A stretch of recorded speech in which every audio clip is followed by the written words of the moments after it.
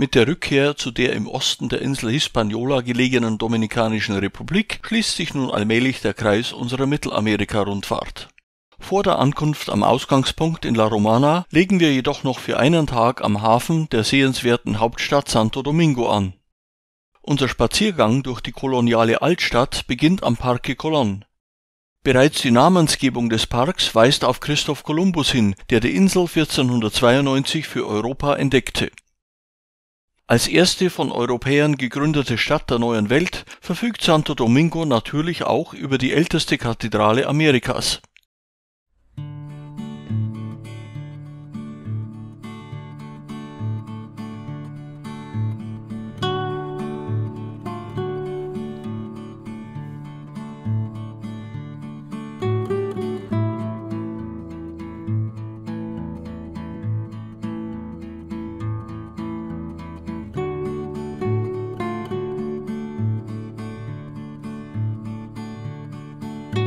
Auf dem weiteren Weg durch die seit 1990 UNESCO-geschützte Altstadt genießen wir das höchst ansprechende koloniale Flair.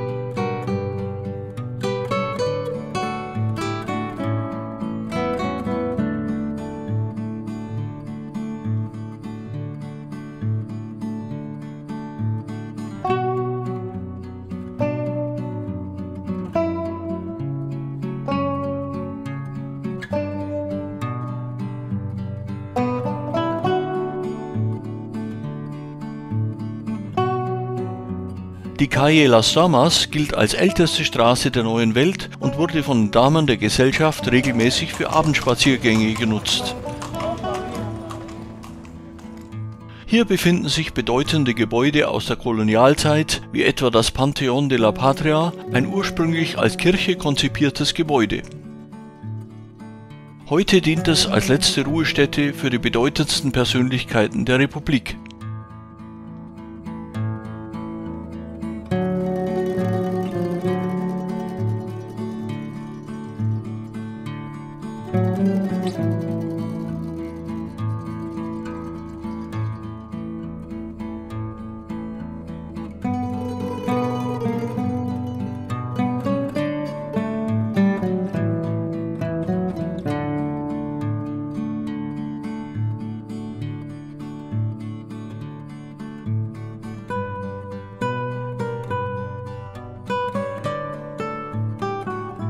Ganz in der Nähe befindet sich ein weiteres historisches Gebäude, das Alcazar Colon.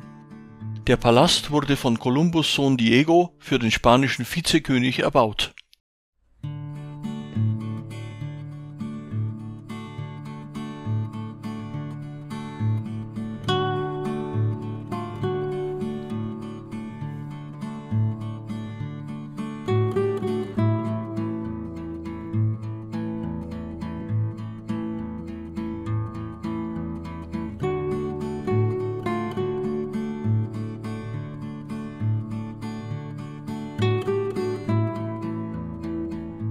Auch die Ruinen des ersten auf dem amerikanischen Kontinent erbauten Klosters können hier besichtigt werden.